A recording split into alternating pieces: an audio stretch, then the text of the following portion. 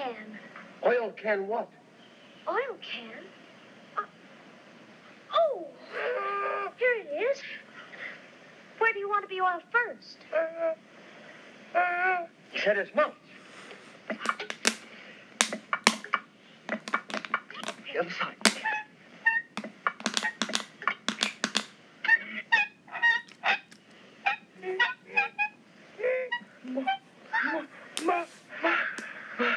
My goodness, I can talk again. Oh, oil my arms, please. Oil my elbows.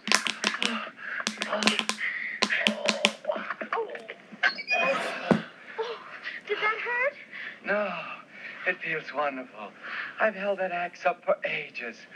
Goodness. How did you ever get like this? Oh, well, about a year ago, I was chopping that tree when suddenly it began to rain. And right in the middle of the chop, I rusted solid. And I've been that way ever since.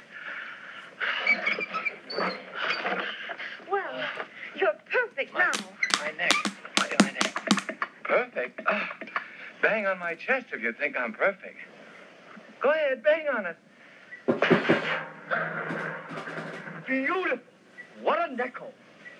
It's empty. The tinsmith forgot to give me a heart. No heart? No heart. All hollow. When a man's an empty kettle, he should be on his mettle, and yet I'm torn apart. Just because I'm presuming that I could be kinda human if I only had a heart. I'd be tender, I'd be gentle, and awful sentimental regarding love and art. I'd be friends with the sparrows and the boy who shoots the arrows if I only had a heart. Picture me a balcony, above a voice sings low. Wherefore art thou, Romeo? I hear a beat. How sweet just to register emotion, jealousy, devotion, and really feel the part. I could stay young and chipper, and I'd lock it with a zipper if I only had a heart.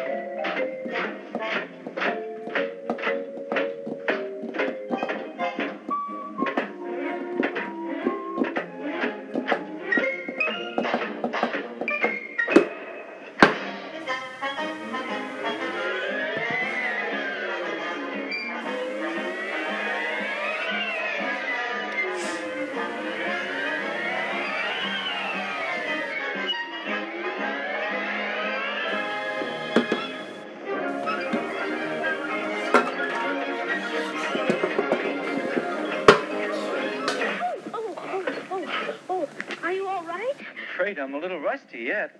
Oh, dear. That was wonderful. You know, we were just wondering why you couldn't come with us to the Emerald City to ask the Wizard of Oz for a heart. Well, suppose the wizard wouldn't give me one when we got there. Oh, but he will. He must. We've come such a long way already.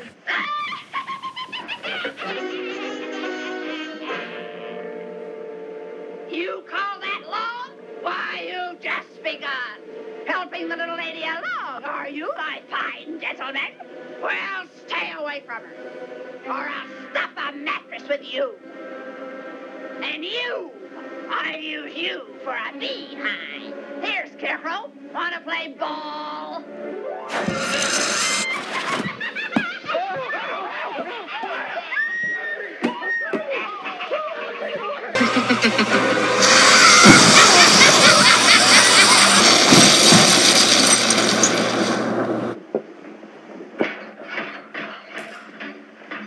I'm not afraid of her.